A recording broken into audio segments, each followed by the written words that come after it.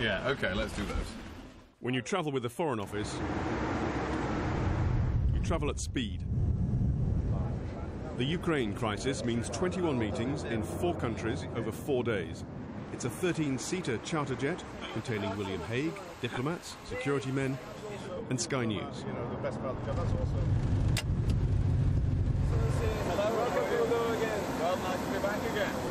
Steps coming up.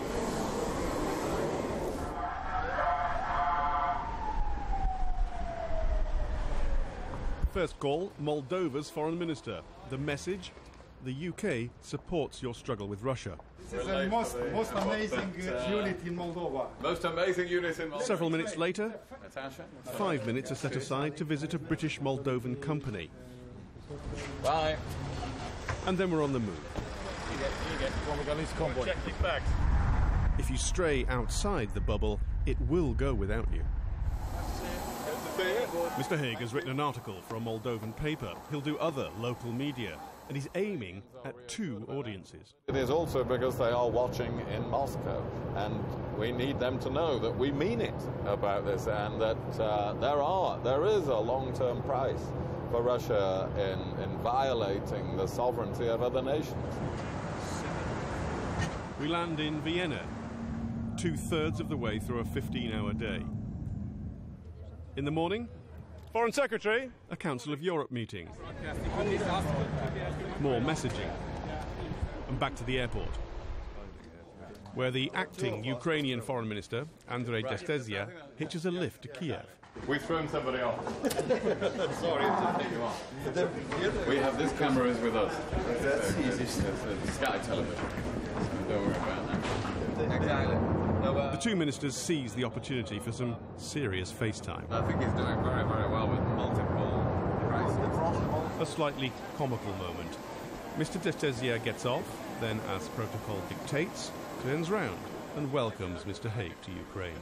So, thank you. The bubble moves into Kiev. The Ukrainian acting Prime Minister is in his own bubble, Well, the Prime Minister usually comes and sits over here. which is running 5 minutes late. For the first time in 2 days, things slow down. Prime Minister, how are you? Very good to see you. I will greet the Secretary for third time today. Third time today.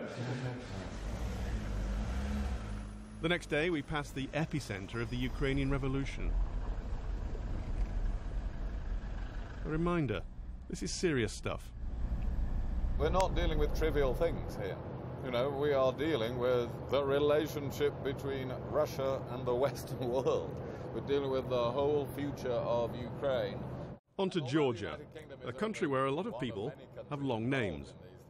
Do you ever forget people's names? No, but again, I have the advantage I've usually got a piece of paper in front of me with their name. You have to be careful about how to pronounce people's names in many different... But this is basic diplomacy. This is what, if you're not sure, you get off the plane, the first thing you say to the ambassador is, just take me through all the pronunciations of the cities, the titles, the names of the people I'm going to meet. We head into Tbilisi. It's another 15-hour day sprinting through a marathon. On day 4, the last meeting is with the Georgian Prime Minister.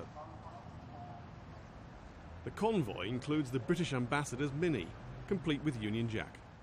Where's the Mini? Where's the Mini? Lika? Never mind, you'll be able to see it. You know that I bought minis for Batum. Well, Prime Minister, thank you. Thanks so much. Thank you for spending the time and the nice meal and the good wine. And Stay in touch. Yeah, very great pleasure to see you again.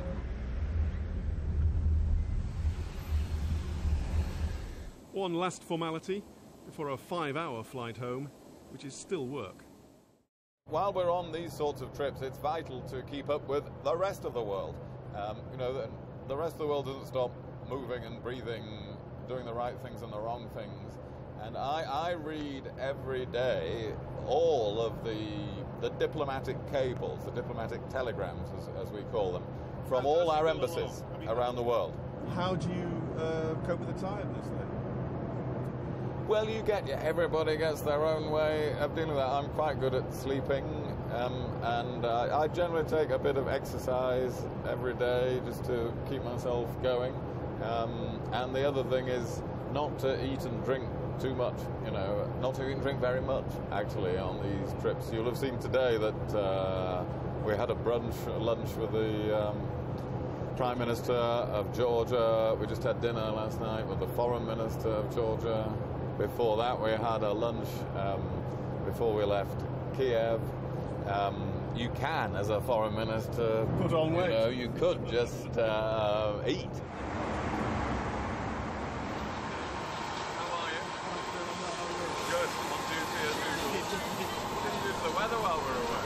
After landing in the UK, it was straight back to the Foreign Office under grey skies. He knows that in Ukraine, the temperature is rising. Tim Marshall, Sky News.